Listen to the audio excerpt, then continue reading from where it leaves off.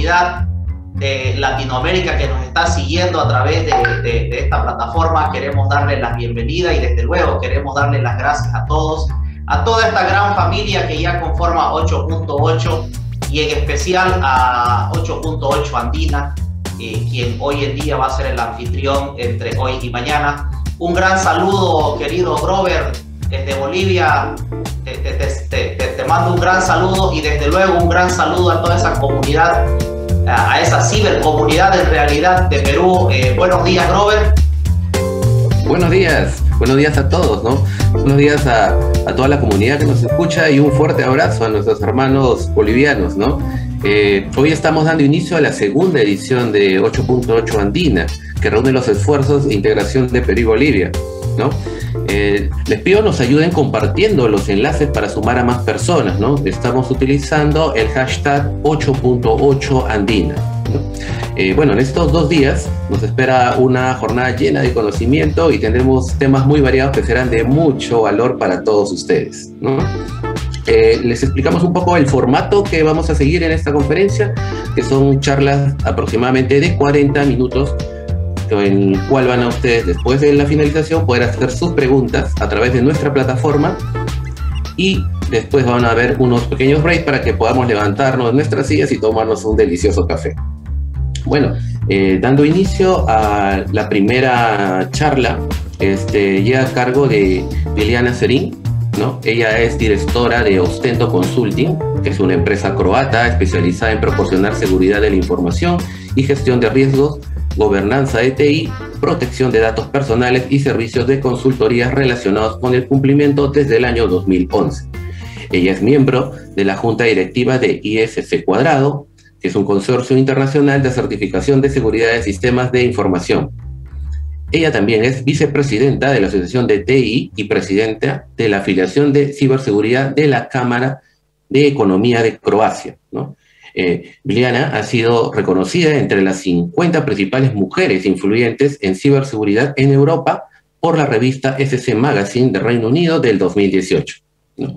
Bueno, sin más preámbulo, le dejamos con Biljana con su tema el riesgo de la ciberseguridad a nivel de junta, ¿no? The cybersecurity risk is a board level issue. Now here is Biljana Cerin. Hello, everyone. I hope you can see my screen.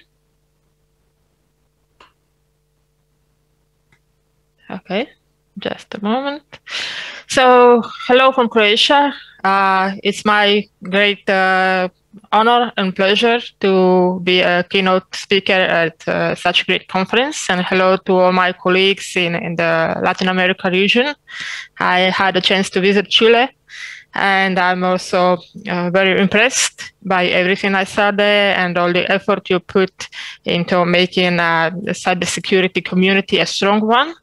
And I really want to thank Mr. Gabriel Berger, my colleague from the board of the IC², the largest organization of the information security professionals, for inviting me to give this presentation. A little bit about myself. I could understand Grover already said something, however, just in a couple of sentences. I'm director of Ostendo Consulting. That is a Croatian company which was founded in 2011.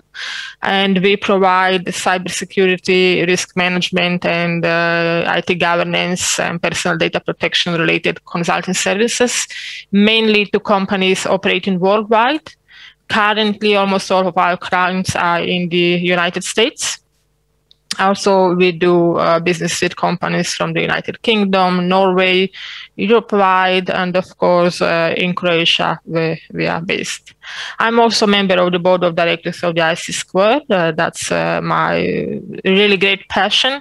I'm trying to help our colleagues worldwide, you know, have a profession that they are going to be recognized by, and to serve them with the body of knowledge that we as an organization provide, and also to make the certifications that we provide, most of respected one of which is the CISSP, worth the effort and continuous professional education as well. Within Croatia, I'm vice president of the IT Association of the Croatian Chamber of Economy and also president of the Cybersecurity Affiliation, a group of Croatian companies doing business in cybersecurity. And I was also selected as one of the top 50 women of influence in cybersecurity in Europe. That was a great honor to me, provided by the SC magazine UK. So what I do all my life, I'm trying to put the cybersecurity role and especially, help my colleagues who are in the field get heard and understood at the appropriate level in organizations. I know dealing with cybersecurity is not really an easy job, and we had spent a lot of years trying to provide the insights that are basically necessary in order to run the entire business, to send this message to the right levels in organization. And our first level that we were actually having an ability to communicate with was IT, Chief Information Officer, or so on. Then it was finally understood we have to be at least in a parallel position with the Chief Information Officers. We succeeded in that. I think we succeeded. The next level was actually to have CISOs, so Chief Information Security Officers, seen as senior people within the company, members of the management board, vice presidents of organizations. That is something we also see now. However, I think we need to make one step forward. We never should stop moving and, sending our messages even to more appropriate levels within the organizations. And this is the board of directors. And this is my presentation today. I think that the board, as someone who owns the strategy of the organization, has to have the voice of CISOs heard at the board meetings, heard when making those decisions about the company, about the strategy, about everything they are going to do about cyber risks and everything those CISOs need in order to do their job properly. Recent research actually shows that we are doing quite well in this area. 67% of the respondents indicated that the organization prioritizes cybersecurity above all other business considerations, which means that cybersecurity has become finally the key enabling function across business initiatives. I'm sure you all still have problems when cybersecurity is seen as an obstacle. And this really shouldn't be so. Cybersecurity should always be seen as a business enabler instead of an obstacle. So we should be able to say a careful yes, taking into account all the risks our organization is exposed to, instead of saying a primary no. No, you cannot do that. No, this is forbidden. No, our security policy says no, I don't want to talk about this. So this is not the right way. We should be business enablers, but in order to be adequate business enablers, we need to understand those risks that our information are exposed to, and we also need to make sure the senior level of management, the board of directors, understands that risk as well. 96% of these same respondents, they agree that business executives now have a better understanding of cybersecurity than they did 5 years ago. That's a great improvement as well. As part of that better understanding, many business executives do not see when you have a data breach within your organization as something that is only CISO's fault or only cybersecurity team's fault. Even more, they now see those people who have been through a breach within a big organization, any kind of organization, that they have actually gained a really worthwhile experience. And that experience makes them even better potential employees because they know how to deal with the breach. Also, which is kind of surprising to me, but this is very positive, 76% of respondents believe that managing cyber risk is becoming so important that we will see companies naming CISOs as CEOs. This, in my opinion, it first means CISOs should completely understand all business operations. And that is no longer such, a mistake anymore, because they really have to understand all those business processes and everything that is happening within the company in order to make right decisions about how to treat cybersecurity risks. So this is not a faraway future. This is happening. When we try to answer the question why all of this is happening, this is I'm not really happy about, but it actually helps. A big word is still compliance.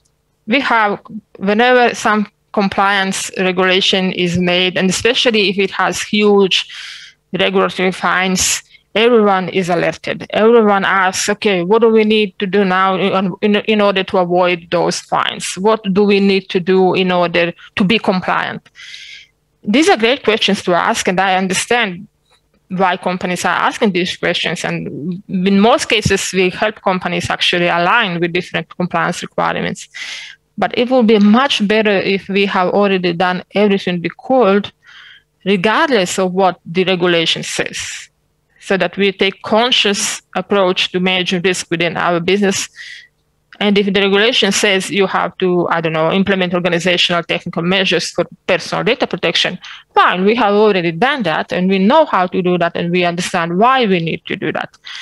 However, you've seen GDPR in 2018, it became actually something that all companies who process data or subjects, personal data or data subjects in the EU, have to be compliant with. And you know the fines coming out of this regulation, 20 million euros, so 4% of the global annual revenue. These are huge numbers, and this is also important driver for managing cybersecurity risk at the appropriate level. In the last couple of months, we get more and more questions about California Consumer Privacy Act. This is coming stateside. Many other states are also implementing their own laws. So yes, compliance is also driving all of this. I always say they should do that regardless of the compliance. But if compliance helps, okay, let's use that help. In my entire career, I have always been in a position where I see myself mainly operating in a zone between business, legal or compliance officers, and IT people. And trying to make those three people understand each other is actually what I do. And it's really important that we try and speak the same language. Sometimes this language gets kind of prioritized by certain groups, and then we run into troubles. For example, when you had a GDPR coming into force, it says regulation. A lot of companies have put legal experts in force to deal with the GDPR. On the other side, it also says data protection. And what they did, they put IT people in charge of dealing with GDPR. Neither one of those approaches is correct. They need to collaborate. It is all about privacy. Privacy is a little bit more of maybe legal, personal data rights issues, personal rights issues. It is also about technology, about IT, about cybersecurity. You cannot deal with only one side of this story. And this is something what we need also to understand in order to be doing the right thing. One organization that actually helps board members in understanding their roles and what they should do and how they should do their job is National Association of Corporate Directors. It's based in the United States. And they have brought cyber risk oversight principles. So those 5 principles actually tell board members, directors, actually, what they need to understand and what approach they should have to cybersecurity. So the first principle says that board needs to understand and approach cybersecurity as enterprise-wide risk management issue, not just an IT issue, something that I already mentioned. We still have that problem that cybersecurity is being put somewhere in IT department, and IT is kind of acting as an intermediator between cybersecurity and management and even the board. Board should understand the legal implications of cyber risks as they relate to some company-specific circumstances. So what does it actually mean if we have a data breach? What does it actually mean if we do not comply with, if you operate in financial sector regulations about cybersecurity, what happens in telecommunication sector, what rules we need to follow, and what actually are we going to pay if we don't. They should have access to cybersecurity expertise. This is something that boards often do not have.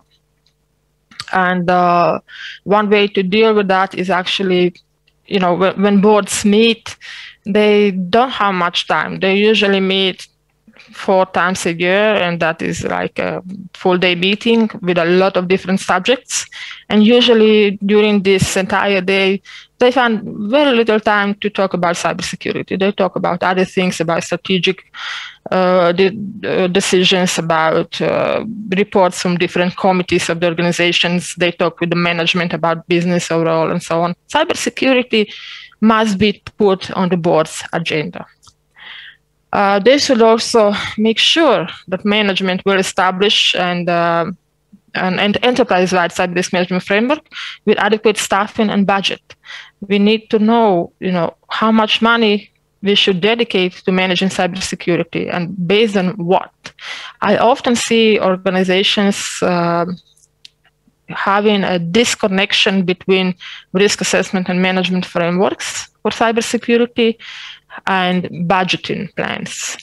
Instead of using, when you find out what type of risk you're exposed to and what measures you should implement and how much measures cost, whether it's in time, money, people, resources, software, hardware, use your budgeting plan in time and come to those decision makers with your risk treatment plans, cybersecurity risk treatment plans.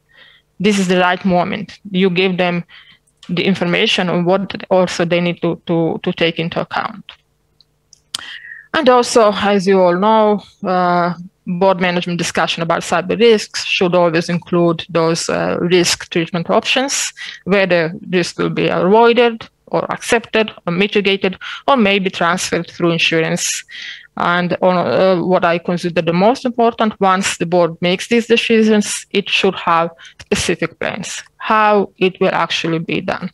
Very often, not only on boards, but also on various management meetings, we talk about risk, we talk about risk reports, but we never talk about what actual activities we are going to undertake, who is going to be responsible for these activities, by when they should be completed. If we do not know who, what, by when will do, we actually haven't done anything. We are just switching this same conversation to the next meeting. A little bit more on the soft skills side of the problem. So what happens at the boards? In most cases, members of the boards are actually former business executives who have had, a strong management career and many different operational functions, and they have a good oversight of business. They know how to bring strategy. They know how to make important decisions and so on. However, nowadays they still haven't experienced, those technical concepts, vocabulary about cybersecurity still feels strange to them, or foreign, or they don't talk in technical concepts. So this is a little bit of a problem. I wouldn't say this is a big problem, but average age of the board of directors members is 63. Today, it doesn't seem as such a big number, but, these people maybe haven't been really familiar with the impact of cyber risk to organizations' business. They haven't encountered cyber risk during the course of their careers. On the other side, which may be a plus, they also sit on other boards. They can see what's happening in other organizations. And they're often concerned, this organization had a problem. Are we to have the same problem? Or, oh, look what happened here. Maybe, maybe we should take some care about this. Maybe it should happen to us as well. And then you need to convince them that you have everything under control. But in order to talk to this board, you need to be able to come and express your opinion and give them the information they need. On the other side, when we talk about chief information security officers or security experts, my colleagues, us, we usually come from an IT or maybe audit background. we often do not know exactly what's happening at those board meetings. We do not think in the board level terms. We are often more tactical, more operational than we should be, strategic. And we primarily do our job, each day-to-day activity, taking care about managing cyber risks and facing cyber threats, staying in compliance in frameworks, staying in compliance with regulatory requirements, often dealing with all different kinds of auditors, spending our times on delivering different reports, acquiring solutions, talking with vendors, and so on. In many cases, we do not actually have all the necessary information about the initiatives going on at the board level or whatever the board is concerned with. And we do not have the direct line of the communication with the board. Often we communicate through the CEO or any other management function that is responsible for cybersecurity. So how to connect those two worlds? How to close the gaps? So the facts are, board owns the strategy of the organization. Boards provides the risk oversights.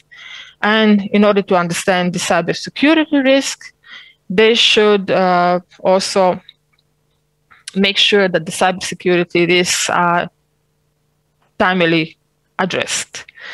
And what is the common ground of making this a common language for both sides, for the CISOs and for the boards? Risk reporting is one thing. So this is a good oversight and opportunity for deeper involvement of both sides, because board members understand how to talk about risk, how to talk about strategy. They do not necessarily understand cybersecurity risk, but more you talk with them, more information you provide about, cybersecurity risk and potential impacts and the environment in your business processes or technology or systems, but don't go too deeply into technical language, better understanding they will have. And when talking about how to mitigate those risks or talking about concrete plans, you can use the cybersecurity program. Is something that you will be both able to talk about very constructively, because cybersecurity program on one side is operational, who will do what by when, but it's also a strategic program.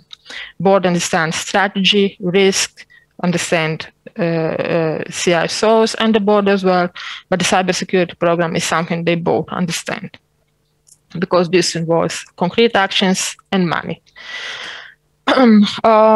Still, we need to make sure they have the information they need. And this information should be concise. And whenever possible, wherever you talk about risks and the impacts, it should be expressed in financial terms. Many organizations switch to the key risk indicators. However, a lot of them get overcomplicated. They select too many key risk indicators. They monitor and then they get lost in the woods of information they don't actually need or they don't know what to do with. You can talk about compliance issues. This is something always important still, something that really helps. Talk about desired risk posture of the organization. Cybersecurity investment plans, major projects, major challenges that you have with those projects. I would say especially a big challenge today, and something that we at the IC Squared always monitor, is actually this cybersecurity skills gap. If you don't have the skilled people, if you cannot employ the right people, if you cannot provide them with the right salary, if you cannot continuously educate those people, they are going to be your weakest link. No matter how much you invest into technology, into software, hardware solutions, and so on, if you do not invest enough in people, then you are not going to be able to fight those cybersecurity risks and threat actors and whatever, attack vectors you have to defend against with your organization. However, always that will, do not complicate. Keep it simple. Always focus around, 10 key metrics, 10 key risk indicators. Don't overcomplicate anything. One good practice that I see some boards will ask for the results of independent cybersecurity or cyber risk management reviews. They will select a company. Besides all those other auditors you have to deal with to review your cybersecurity posture, to review how well you are doing and so on. I don't know if any of you have been following this situation with Didi, a Chinese company that is similar to Uber that we have. They have recently had an IPO.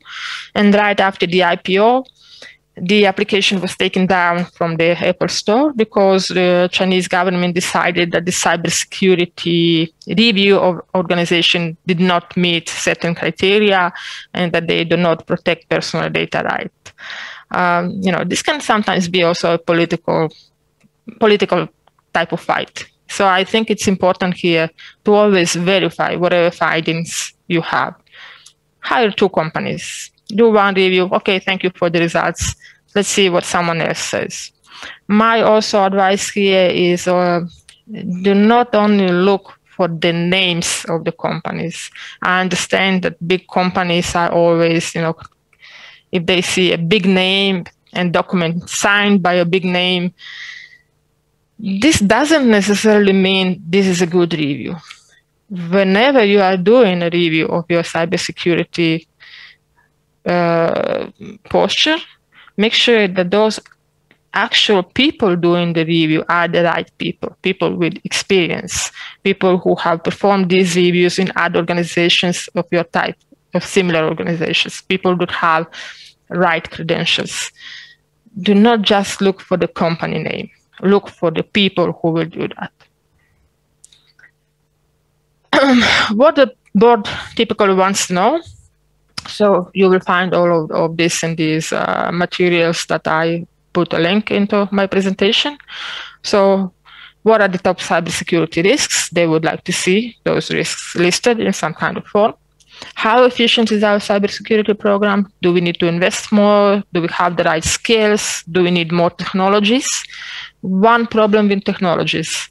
Some CISOs, in order to kind of defend themselves, tend to buy solutions, more solutions, multiple solutions for the same problems. I have even experienced working in companies that have 2 different projects dealing with exact same cybersecurity risks because they're coming from different parts of the organizations. Buying a technical solution is not always, the best approach. First, make sure to use whatever you already have in the organization. See with the existing vendors if they can provide additional services. Maybe you are not using all the functionalities of the existing solutions that you have.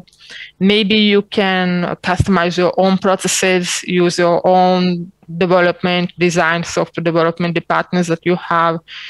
Buying solutions, especially when the vendors say, buy our solution because it will make you compliant with whatever, that's a red flag.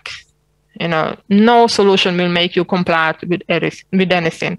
Only your processes, your practices, and technical measures at the end, solutions at the end, but not solutions per se. Boards also want to know what are we compliant with the cybersecurity and data protection regulation? And this is always the question. Are we improving or degrading our risk posture?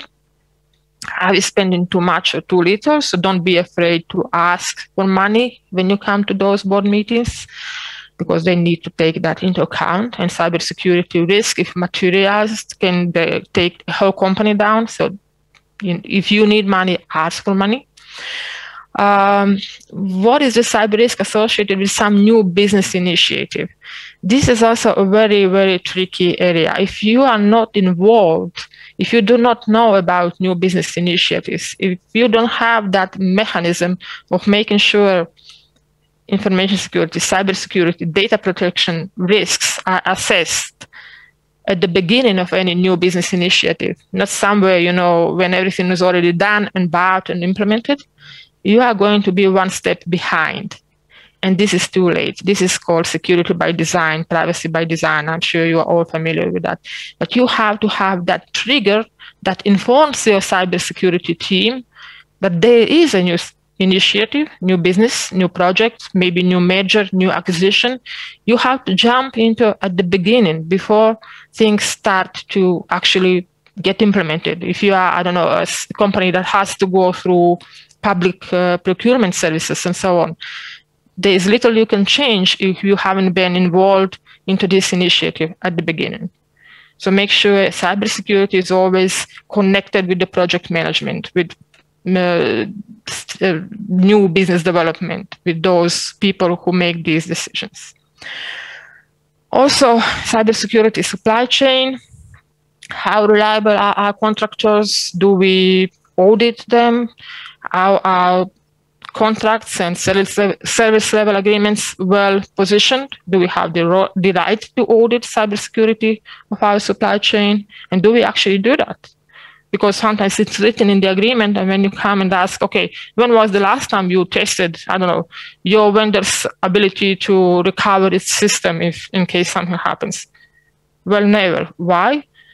Well, we didn't think it's important. Of course, it's important. Maybe the answer will be, they say they've been tested by someone else and they provided us with the report. Okay, this may be fine, but make sure you have that sentence in your agreement that also allows you to perform this test if necessary, especially for critical cybersecurity providers.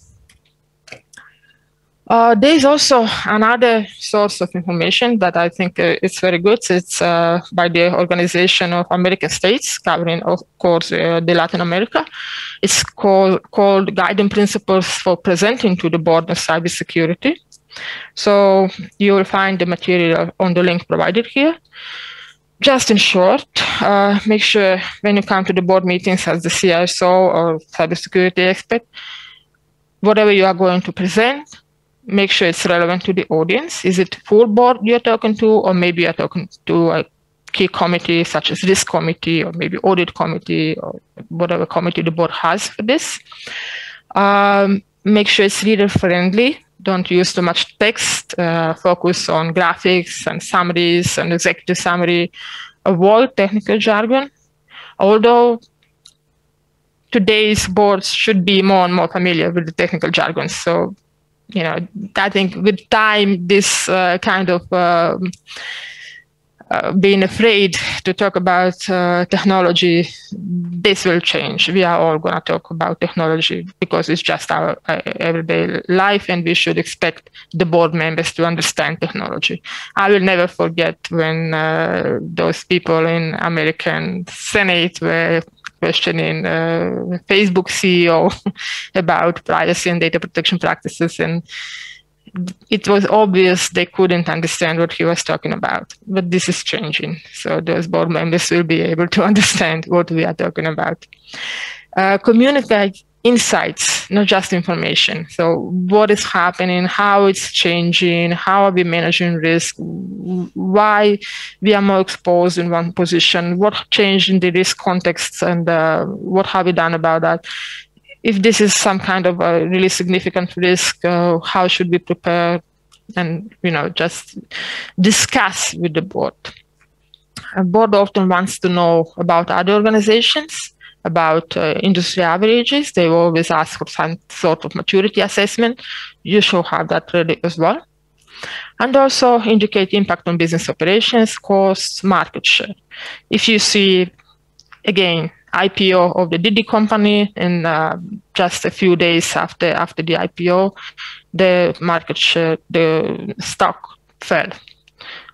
Why? Because of the privacy concerns and cybersecurity concerns. So you cannot neglect this impact as well. Avoid information overload, and above all, enable discussion and dialogue. And I've seen situations where you have a CISO presenting to the board, and then everyone in the room is quiet. So why is everyone quiet? And, you know, the CISO leaves the room uncomfortable. Did I say something wrong? Or maybe I didn't say what they were expecting me to say, and so on. Don't do that. Ask them, you know, is it possible that you don't have any questions? Or, you know, make sure they understood everything, or just, you know, point to a person and ask that specific person, so what do you think? Would you like to discuss something, and so on. So silence is never a good sign. make sure you enable discussion and dialogue. Most probably it will come from the board members anyways. In case it doesn't, you initiate that discussion and dialogue. You will feel better afterwards. That's all I had to say. I had 35 minutes for my presentation. I think I was in time. Here are my contact details. I hope you will have questions for me, and I will be happy to answer those questions. Feel free to contact me on LinkedIn. I'm very active there, and also directly through my company. And I hope I will be visiting Latin America again very soon. Thank you very much. Muchas gracias, Biljana. Tenemos la primera pregunta que llega a cargo de Mauricio Sbonimir. Nos pregunta, ¿cómo calcularía el monto presupuestario necesario para un programa de ciberseguridad?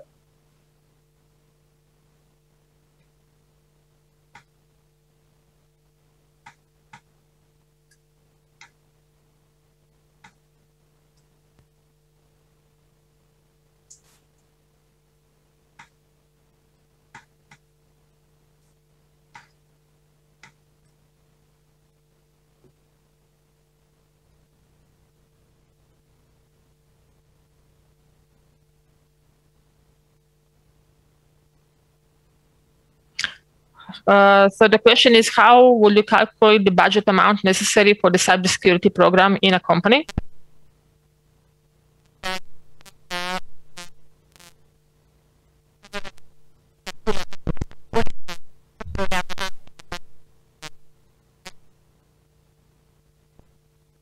Sí, es correcto.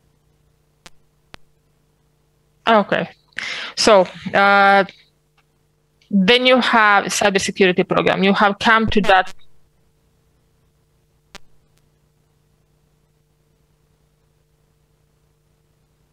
Excuse me?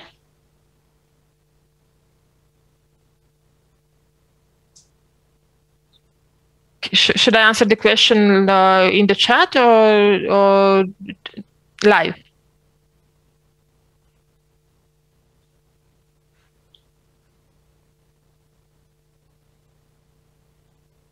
In the chat, please. In the chat, okay, no problem.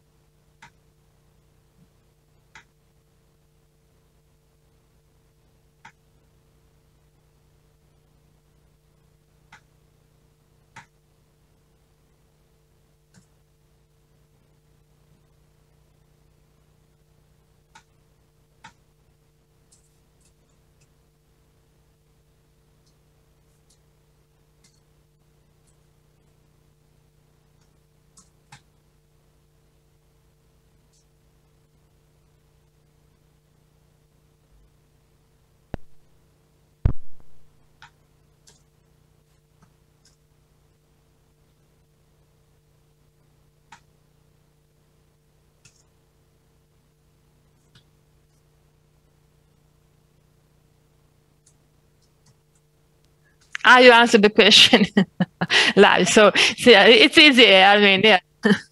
Okay, so you bring a cybersecurity program as a result of your cybersecurity risk assessment. I'm sure you understand cybersecurity risk assessment is something that should be done at least regularly, and many companies do it once per year, which is, I think, too little. I much more believe in continuous cybersecurity risk assessments within companies. As a result of these risk assessments, you will have something called a risk report, and you will establish your risk assessment methodology, and you will know and have a management decision about what risk is acceptable, what risk is not acceptable based on this management decision. Whenever is risk not acceptable, you have to decide what to do with that. So you have to mitigate it, or you can avoid that risk, or you can maybe transfer it to your third party. But you have to do something with that risk. Sometimes it will be changing a process. Sometimes it will be changing technology that you are using. Sometimes it will be implementing new solutions, technical solutions, software solutions, hardware solutions, whatever. Use, whenever possible, I would say use your internal knowledge. If you don't have internal knowledge, find someone who can provide you with a number, I don't know, let's say 2, 3 different solutions that you could incorporate into your environment. Someone who is familiar with your environment and can tell you about each solution, how much it will cost, what are the pluses or minuses of a certain solution. Find out for your company how much this solution costs, and talk to the vendor and see, of course, is this some price that will hold the line, or it can extend to, I don't know, they usually give you a smaller price at the beginning and then they tend to complicate it further with, more expenses and so on. So whatever type of risk treatment actions you have to take, buying the solutions, investing into people, changing processes, try to estimate how much this will cost and adjust your program to those estimations and present the program as such, together with the numbers to the management. So whether it's internal work, find out how many people will have to work on mitigating a certain risk. If it's buying a solution, pick through 2 or 3 of them and make sure you understand benefits or disadvantages of each one of them and how much it will cost for your company.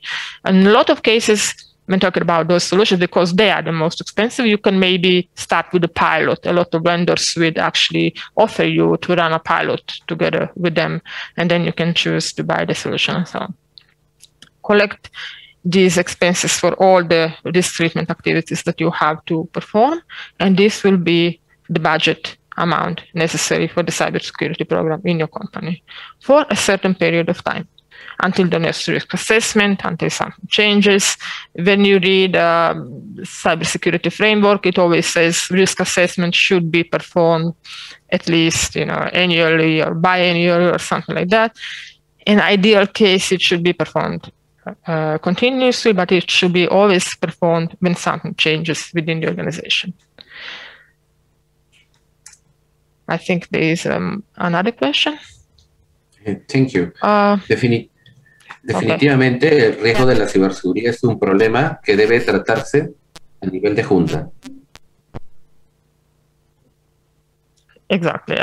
Board should be very, very well aware on how much we are spending on cybersecurity, what are the risks, and cybersecurity should be able to send this direct and clear message to the board. It doesn't mean it's saying anything, against CEO, or it's not cooperating with the CEO. It just has to be understood as a message at the highest possible level, and CEO should be also the enabler of this message.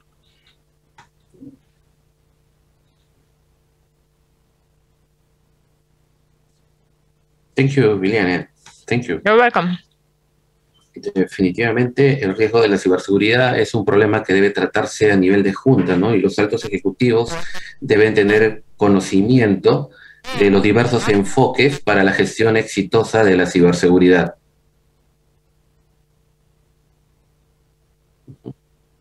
Ha sido muy interesante tu participación. Ha sido de gran aporte que nos facilites un enfoque muy claro y muy oportuno para estos tiempos que estamos viviendo. Yep.